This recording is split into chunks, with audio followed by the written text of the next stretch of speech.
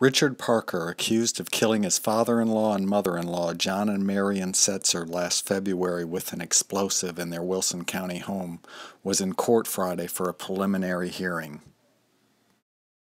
No motive has been discussed in the case, which Parker has pled not guilty to, and no evidence was presented at Friday's hearing.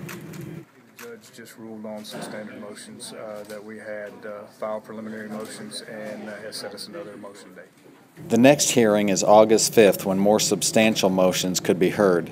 Judge John Wooten continued to urge attorneys to move the case along so the trial can start as scheduled October 28th.